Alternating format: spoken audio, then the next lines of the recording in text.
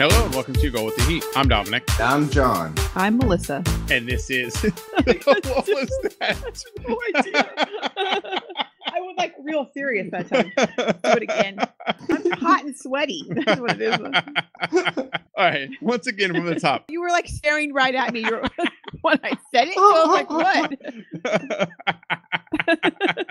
Okay, here we go. Hello and welcome to Go With The Heat. I'm Dominic. And I'm John, and this is recording. As soon as he said it, I was like... Okay, one more time. Here we go. Hello and welcome to Go With The Heat.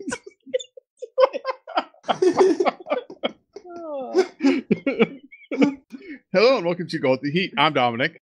And I'm John. I'm Melissa. And this is your cultural guide, it's a phenomenon that was Miami Vice. Hey. Sorry, but we were having some fun right before we started recording.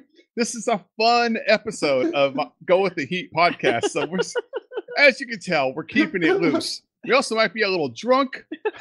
Not me. Hey, this week, a little different.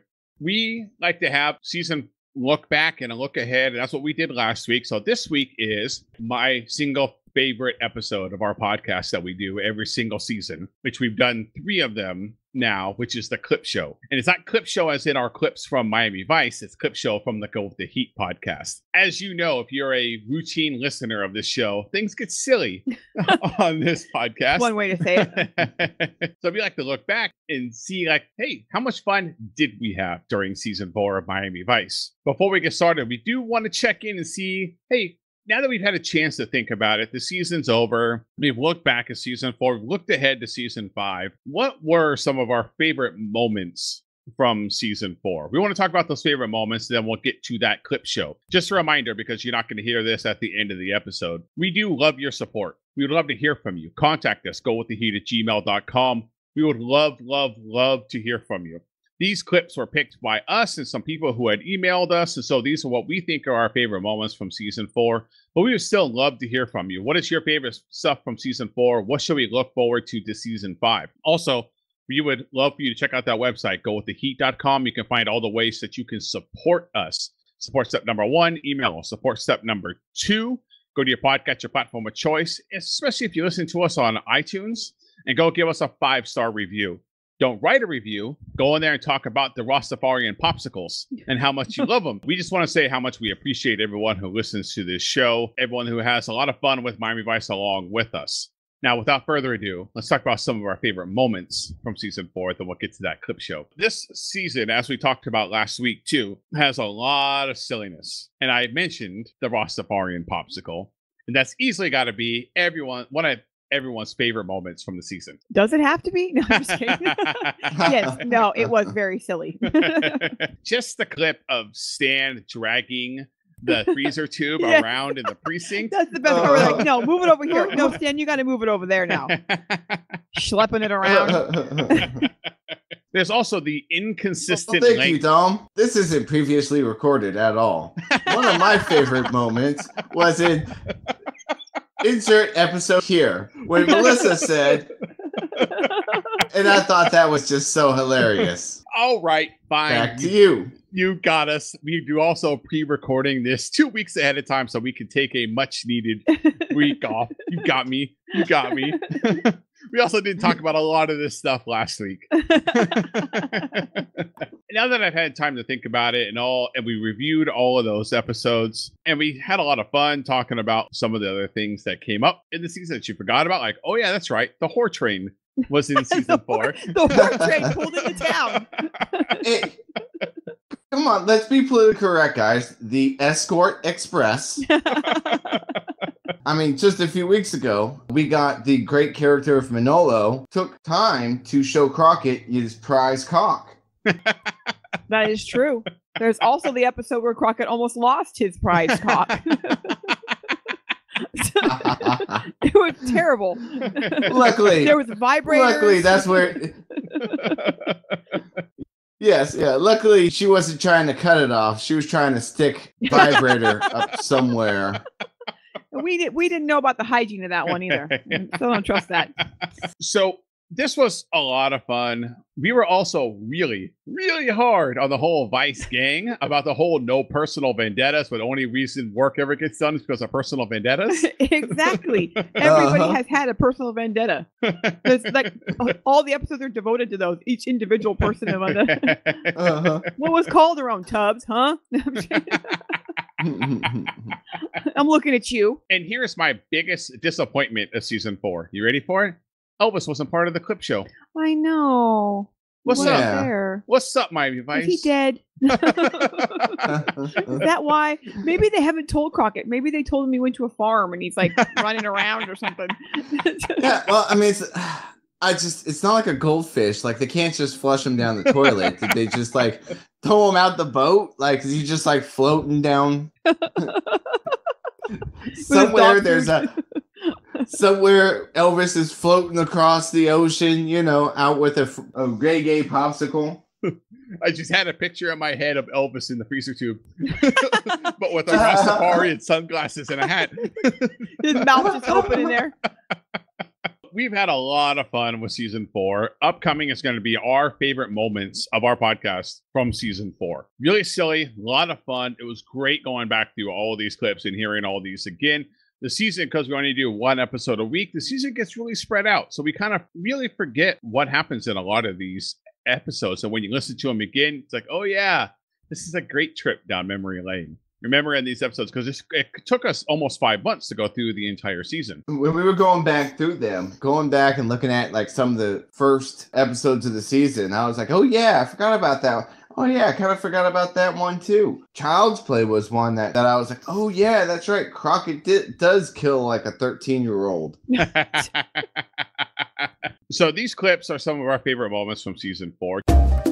Episode 14, Baseballs of Death. You had to jump off the Maserati at the rental place, and then you have to get on. And, you know, they have those shuttles, but, you know, they're like every 20 minutes, and who wants to wait? Just catch a cab. Also, he murdered his driver, so, you know, there's a problem with that.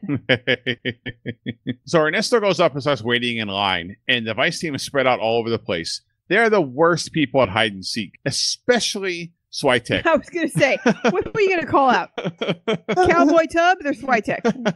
Because he looks over his shoulder and sees Switek standing in the corner holding his radio. He never learned to do magic, okay? He's still trying. He cannot blend in. They have episode 4, The Big Thaw. Speaking of uncomfortableness, let's go to the bandmate's house and let the stereotypes begin. Yeah, that was kind of bad. Miami's fake Jamaica town. Just a bunch of blue-collar banana farmers. It is. It's like the most Jamaican racist stereotypes ever. Not only are they singing the entire time, everywhere that this band goes, all they do is sing. They're so relaxed too. They're like all happy, like whatever. We don't care about our dead friend. And also, they're like in this scene, this kid's just shucking corn in the backyard. Hey, the corn isn't going to shuck itself, okay? And the kids are like pulling bananas apart and stacking them in a pile or something. Are you suggesting, John, that they are tallying bananas? Yes, I am suggesting that they are tallying banana mom. That's why they made that song. I always wondered what that meant. So let's get back. Daylight come, and we gotta go home.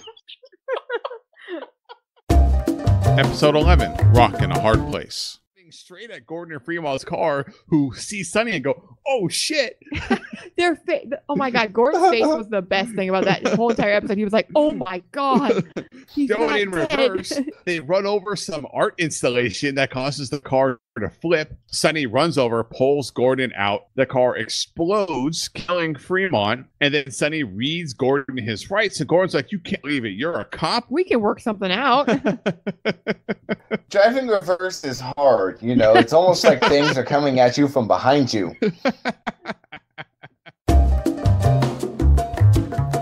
Precinct, Sonny's on the phone with Caitlin. He's like, "No, I miss you more." No, they're She's doing like, "I miss you." He's some like, gross, "No, I miss you sex more." talk or something.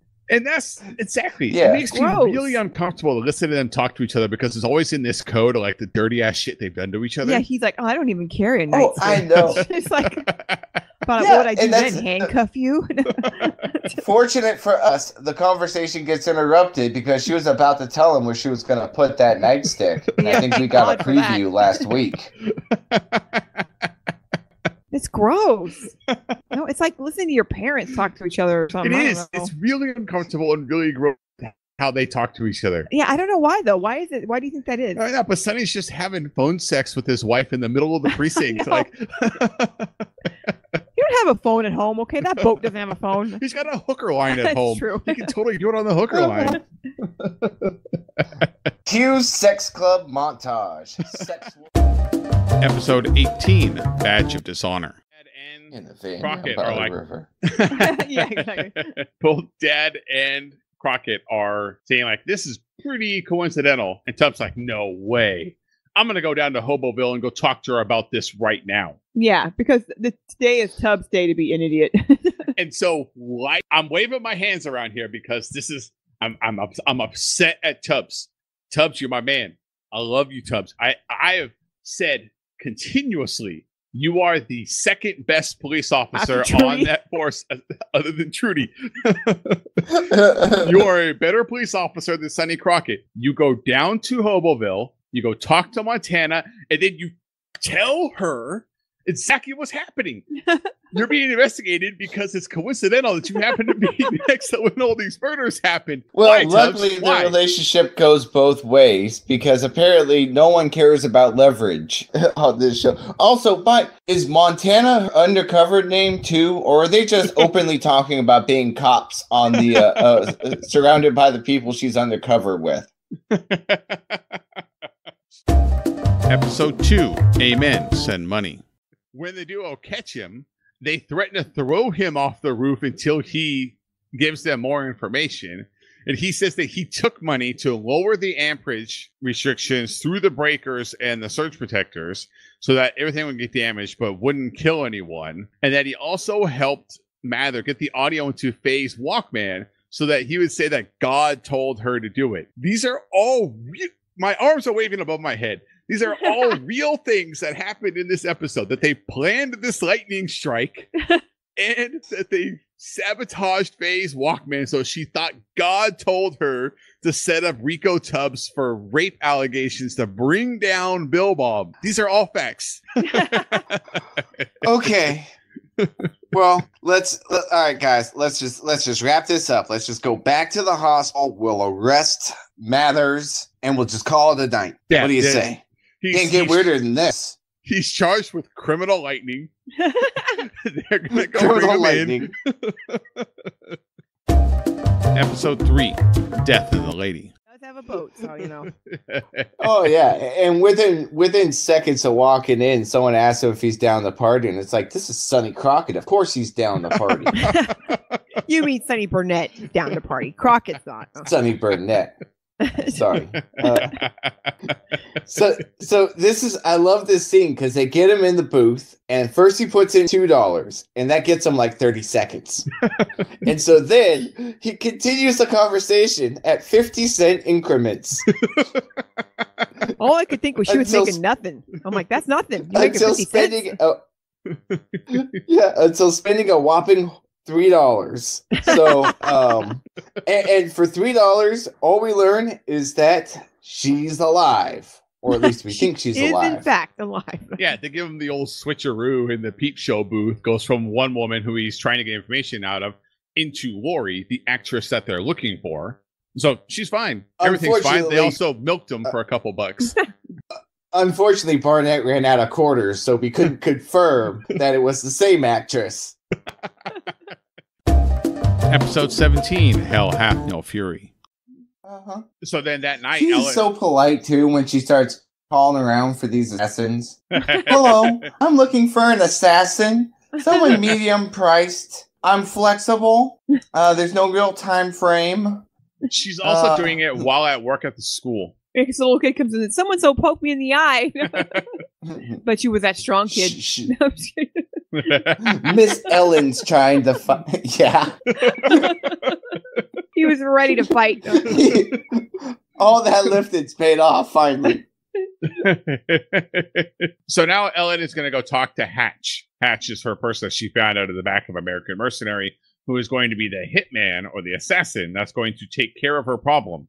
Okay, but do you always do you always stroll on the beach with your in Miami you do. That was really weird. Let's take a non-romantic stroll on the beach and talk about murder. He's pretty reasonably priced. I mean, $6,000 now, $6,000 later, and he only has one rule, and that's that she can't talk or he'll kill her. Like those are some pretty reasonable rates. Yeah, it's episode 21. Deliver us from evil. Down Hackman, that was his opportunity, which made him do something really dumb. We get another conversation between Sonny and his wife where he pretty much just blows her off again. He's telling her like, I can't pick you up from the airport. She's like, that's fine, I'll see you at the show. And he's like, I'm busy. She's like, well, I'll see you next week. He's like, I'm busy. I'll see you next year. Maybe next year, but I'm busy. She says like, oh, it's okay, I'll see you at the show. It's like, no, I can't come to the show. I may not be able to come to the show because I shot a woman. And she's like, oh my God. She doesn't know her husband at all. No. How many women have you shot? Sonny? All that. Does she know about the kid he shot too? Projector lighting is the spotlight's up on top, shoots and kills that person and pulls out a sniper rifle. He sees Caitlin performing on stage and he sees Sonny backstage. Smiling like he's grinning from ear to ear. So he kills the guy working the spotlight and he's setting up the gun. Does he work the spotlight? Because the performance is still going. Shoot her till the end of the performance and she's moving around the stage and the spotlight is following her. So is he up there moving the spotlight around before he kills her? Episode 13, Vote of Confidence. At Pierce's campaign headquarters, he's talking to his team. He's like, we got to buckle down and I gotta stop going to horse. No, that never comes up. That never comes up. No, that's never the problem. Sleeping with the hooker is never the problem. It was that he got caught. You gotta go to better hookers. Ones that don't drive their train right through town. For everyone to see you on there. I told him to turn left. I know. Go around. Don't these tracks go around town like every other train track? I think the only thing that's really important about this scene is that we find out that his wife Annie is a trooper. Apparently, she don't care. He's like, oh, she knows about this stuff. She don't want to sleep with me. She's happy I'm on the whore train. Yeah. Two suits walk in and they want to talk to Crockett and quote Stubbs. That was my favorite part. I want to talk to Crockett and Detective Stubbs. Tubbs is already mad right away. I just from now on, Stubbs is for when Tubbs is like 6 inches shorter. Stubbs. His alter ego, Stubbs. That's his whore train alter ego, Stubbs. Yes, exactly. One of the suits. Episode 1, Contempt of Court. Now, we've been down this road with Stan before. There was a hot dog to be eaten, okay? He could not pay attention. He did that trick where he lost one of his fingers and he couldn't figure out how to get it back. It was just the whole afternoon was a nightmare. But we've been down this road with Stan before where he has a hard time with surveillance. Why did they keep letting him do it? Is the question. I feel like maybe he's just better with paperwork or something. And no one has the heart to tell him. Because I'm telling you, the only thing he's ever had good surveillance on is food. Those big giant hamburgers, when he noticed him that and Larry. Clam Shack? Yeah, the Clam Shack. The ones that the burgers him and Larry used to eat. I mean, come on. Oh, yeah. He's really good at making that type of stuff disappear. So back inside, the judge has to rule it's a mistrial. There's jury tampering. Wah, wah. He has to allow bail because of the time in between when the state will then reapply for another trial. Like, mistrial, case closed for now. I just remembered that when they showed Stan when he was following that juror, like earlier, he was at the hot dog stand. He was literally eating a hot dog, and then he like saw me like surveilling him while eating a hot dog. So I was right. He really was a hot dog. Outside. Episode 6, God's Work. Meanwhile, Sonny's just out cruising his boat, having fun. Dude, I'm saying, this is Crockett's idea of boat surveillance. I'm going to drive really fast in circles until someone sees me and chases me. Well, he was trying to get him out of the house. Well, he was like, no, I think what it is like he was pretending like why his boat had to stop right there. He was just out for a cruise, and then it breaks down, and he lifts it up, and he's watching binoculars. So I text sees Felipe leave, but Francesco's men are watching him too. So then they take off after him, and then Sonny leads them on a chase. Sonny's having so much fun on that chase too. Don Johnson knows how to drive a boat. Okay, let's just get this straight. That was not a stunt double. I want to point out that, one, you don't need binoculars to fix a boat. Well, you know. Two, you've never fixed a boat before. In a scene that I thought was supposed to be Sonny tailing the bad guy, turned into a Sonny chase montage.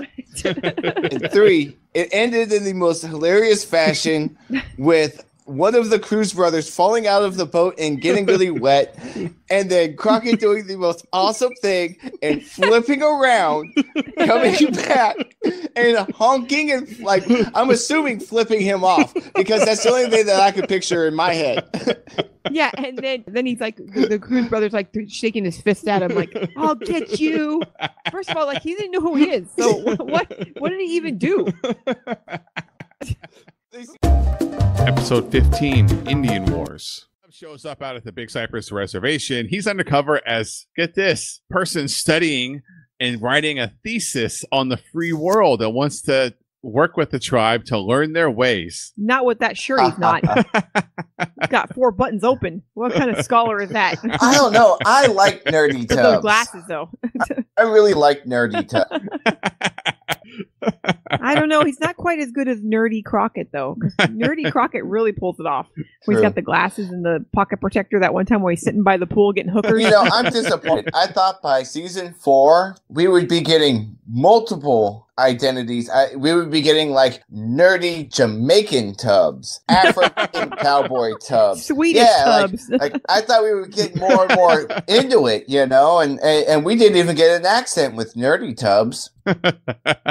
I came in because I used the restroom. I come back. I'm like, "Is he Jamaican?" He's like, "No." I was like, "Oh." Episode 22, Mirror Image.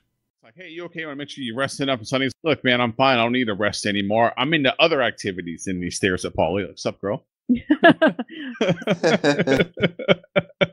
Then the men go outside and they go look at Manuel's chickens. His cock. Just say it. Yeah, hey. Those were roosters. I know what those were. We're not being insulting. I know you're going to stick her. But Manolo is a champion cockfighter. Yep. He's very accomplished in cock management. You might say he grooms them. He grooms his cocks very well. He spends a lot of time with his prize cock. It's all true. And not at all inappropriate. Episode 8, Like a Hurricane. And, you know, like, it was a long night, near-death experience. He had a shootout. The boat's stuck. Okay, let's just shake it out. Let's calm down. Everyone be cool. Okay, tell me about what happened between you and Tommy. Like, oh, this guy Will that was also in the band. We had a lot of problems. He tried to sue Tommy, and then he showed up one day. Will was dead. And so now I always wanted to bring down Tommy. And Crockett's like, huh, okay. You want a bone? You kind of want a bone. Hey, no, she really wanted a bone. Yeah. He's like, slow down, girl. Oh, yeah. This is like the Crockett trifecta. He just saved her life. She's trapped on a boat with him, and she's all vulnerable. Like, he's practically unbuttoning his shirt as he's putting his gun away. Yeah, he's like, yeah. No. She does mention at dinner, too. It's like, I better use that boat to get all kinds of women wet. Yeah, I'm like, whoa. Yeah, so they start kissing, and then it starts going way fast. He tells her to slow down, and Melissa, like, we've been down this road before with Sonny. He does this with everybody he's involved in. Like, haven't you learned your lesson? A hooker and a drug addict were not enough for you. So, of course, night ends. Next day, Coast Guard picks them up. Everything's fine. They're on the docks, Crockett's like got his pants unbuttoned and his shirt totally open. And she's wearing his jacket, and Tubbs is like, "Oh boy, we all know what happened there. You went and boned her, didn't you?" Episode 16, Honor Among Thieves. Vague. Gotcha. But then they just leave Benny on the floor and leave him to his, pedophile dealings. Well, I mean, I have questions. He was looking at a dirty magazine full of adult women, though. So I guess that crosses over. You can look at all of them. It doesn't matter. I think what they're getting at is like that's his crutch. Gotcha. That he looks at regular porn all the time. Like that's his thing. So he's very friendly, though. I mean, to the staff when he was checking into his hotel. Yeah. Hey, how are you? I got a bag full of porn. How you doing? I guess if I had a bag full of porn, I might be happy too. Yeah, bag full of porn and some bologna. It's gonna be a wonderful day.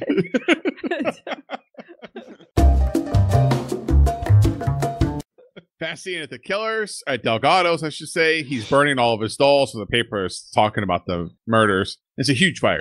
How come there was no screaming? There was no screaming when that fire went off. There should have been. He should have been. The dolls died in silence. He should have been going off in his doll voice like 100 times over. Like no. I didn't even think about that. That's so crazy. All I was thinking the whole time is like, God, I hope he doesn't live in an apartment building. Like, this would suck.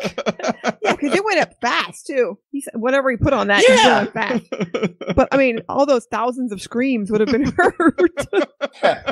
But he kept the clown one just for reference. Well, the clown ones are at the. Why did he keep that one? How was he going to dress? It's like he got another one. Like he went to his booth. Oh yeah, he went to his booth. Another one. But how was he going to dress somebody up like that? It's not a matter of if. Poor planning. Yeah, like what?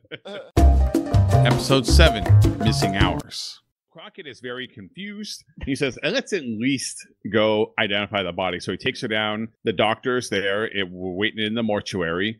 He's like, okay, yep, here's the staff and out the drawer, and it's empty. I like the way that he pulled it out and then he like looked back, like maybe it just fell back behind. Like your clothes in the sometimes they fall between the seat. That's what I'm saying. Like look further back, and then Crockett looks back there too. Like, is there like some secret way that they can just fall out or what? Well, I mean, if you close the drawer too forcefully, there's a huge gap back there. They just slide right off. It helps that they oil them up before they put them on the slab, just to make sure. Also, like, how could you not tell by pulling it out there wasn't a person on it? Wouldn't it be like super, like, rip it open? Like, you think it's heavy with a body? Like, flings it open.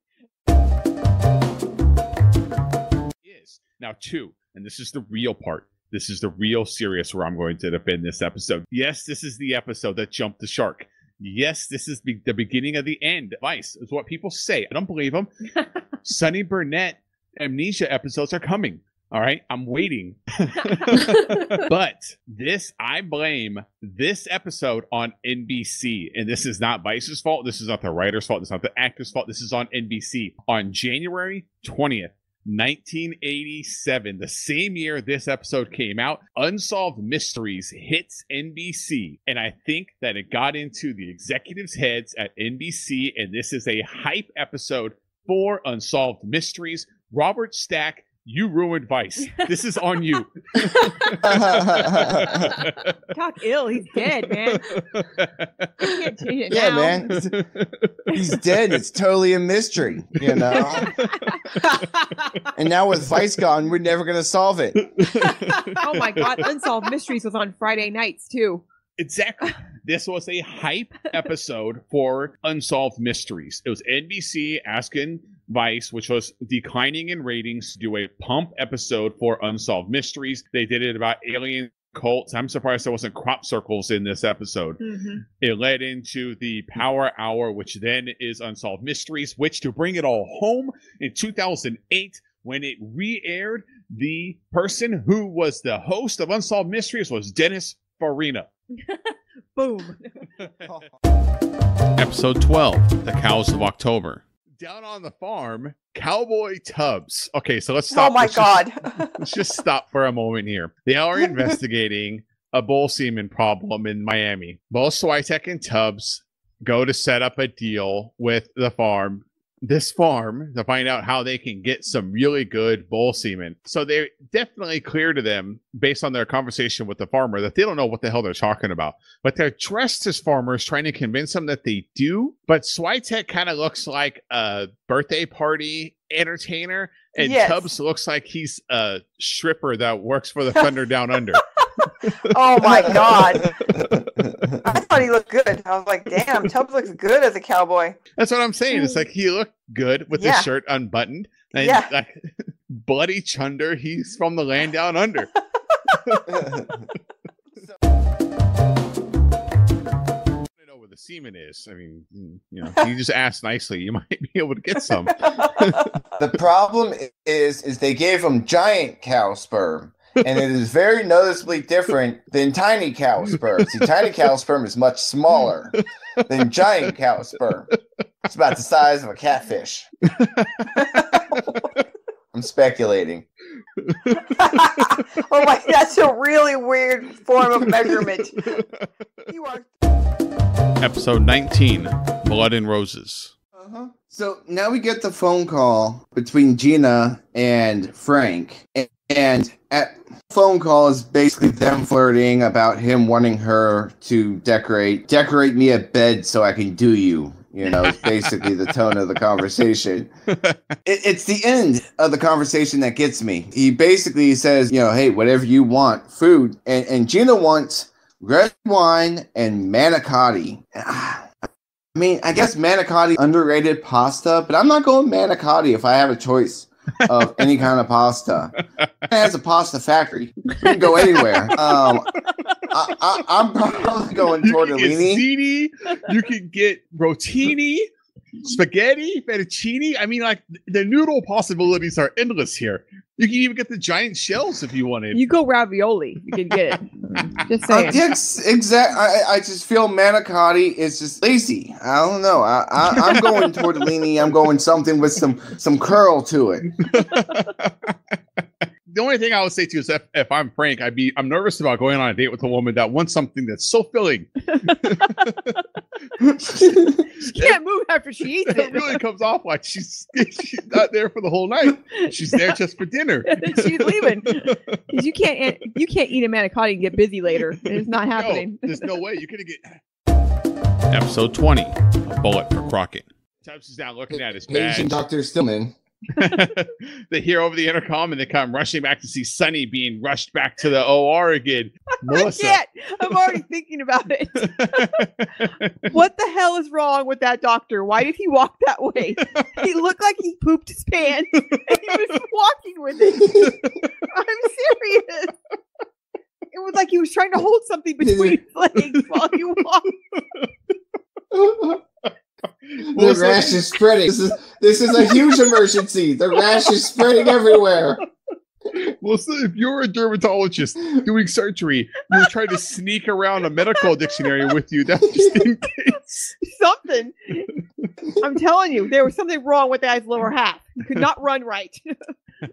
Episode 9, The Rising Sun of Death. The doors slide open from behind him while he's in the hot tub, and a man comes out. The ladies see their cue to leave, and the man, Agawa, as we find out later, grabs Avery, shoves him under the water, and we go to the opening credits. What a way to die. Like, he thought it was a girl at first, too. It's like, damn, that's a little hard, honey. Slow down back there. Yeah, that's terrible, man. I mean, being drowned in a hot tub. Do you know how dirty that water is? It's basically just drowned in man gravy.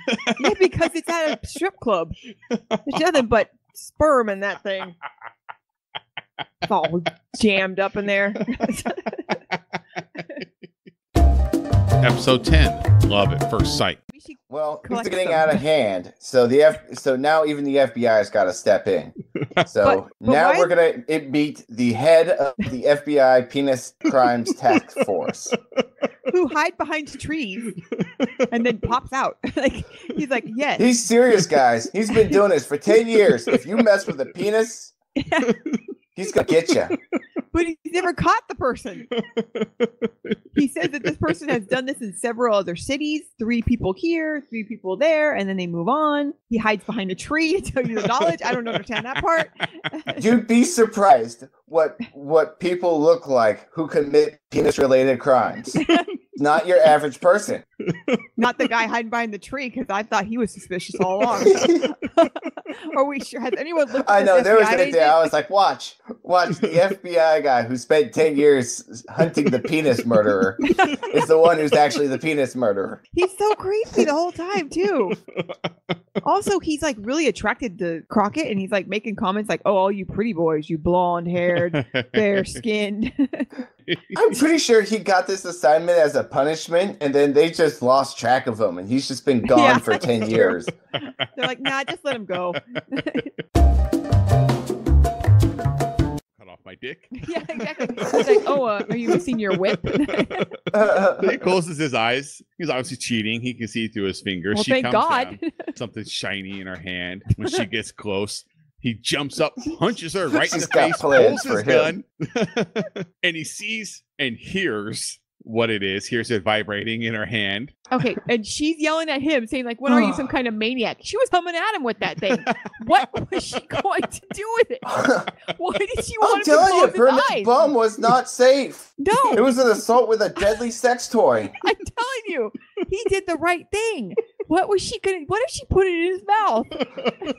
You know where He this just- thing's been. You have to ask Clean it. first. You just don't stick stuff up there. Hey, close your eyes and open your mouth. This is never going to be okay. No. She deserved to be punched right in her face. Sorry. Maybe she has good toy I'm hygiene. telling you, Okay, the but that creepy still doesn't- clown should have been a giveaway. What's true? I can just imagine Sunny's stinking the whole time. Please don't hurt my dick. Please don't hurt my dick. And then all of a sudden, she jumps in his mouth. Just a programming note, reminder that we will be off for the next 3 weeks. We will be having reruns. Miami Vice style reruns. Summer reruns. Summer rerun. It's summer.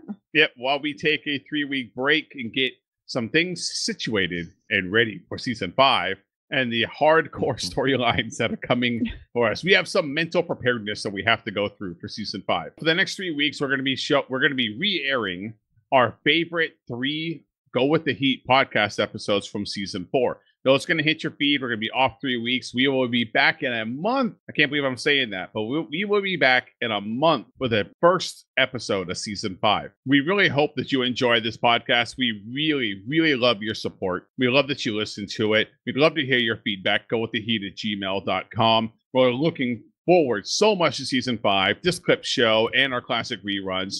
We really, really appreciate everyone that's going along this ride with us. That's going to do it for us this week. We hope you enjoyed this episode, and we'll see you next month. Bye, pals.